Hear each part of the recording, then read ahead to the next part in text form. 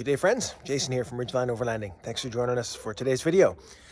Today we are going to talk a little bit about traction boards, little install tips, and show you how I got my ARB Tread HD traction boards installed on my VanTech P3000 ladder rack. So let's dig into it and have a look. See what you think.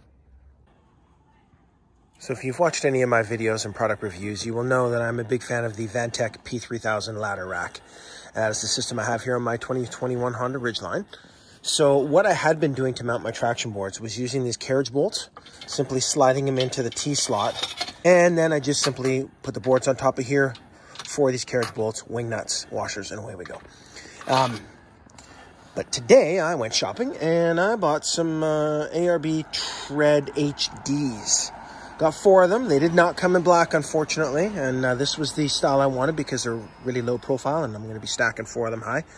So not only were they on sale, yay, but the mounting hardware also was, and the extension pins. So what I'm going to be doing here is mounting these onto my VanTech rack.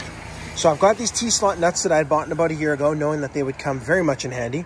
And simply going to be, having the spread already done, feeding these guys in here, one at a time.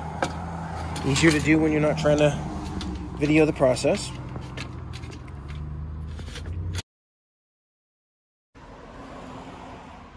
All right, so I pulled the old switcheroo, decided to mount it on the right side for a couple of reasons. One, it's going to provide a little bit of protection from the elements over my high lift jack. And 2, when I go to lock it all down, I can lock these things all together, decreasing the number of locks that I need. So you can see these stack pretty well together. They're nice and low pro. The fitment isn't perfect, but the bar spread is also being determined by the holes in the high lift jack. So the nifty thing about this mounting setup using the provided pins is that they basically lock on and off. So if you can see here, there's a little lock on and off, lock and unlock. Just twist it, press on this, and pull up. Up she goes. You do that 4 times, and off come your traction boards. Putting them back on, press again, turn it to lock, which is harder to do with one hand, and away you go. Presto.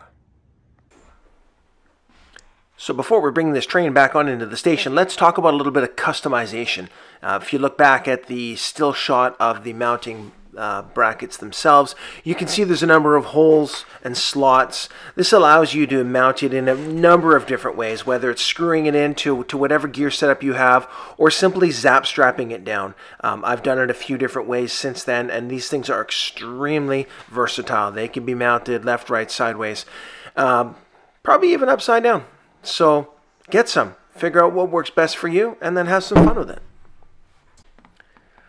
Well, guys and gals, that about does it for today. So thank you so much for tuning in. I hope you like what you saw, maybe learned a few things. And yeah, why don't you grab yourself some traction boards, because they are the most basic level of recovery gear, especially self-recovery. On another day, I'll tell you just how much recovery I've had to do with them. And yeah, until then, be sure to tell your friends, like, subscribe, all that stuff. The channel is growing, and it's only growing because of viewers like you. So I just appreciate it, especially those guys. Those of you guys who hang in there till the end and actually watch an entire video, yeah, thanks for making this what it is. I keep putting these videos out there simply because people keep watching them. And if I can give back to the community that is brought me this far and allowed me to get out and have a lot of fun, then that's the least I can do. So you know what they say, until next time. And there will be a next time. Go play outside.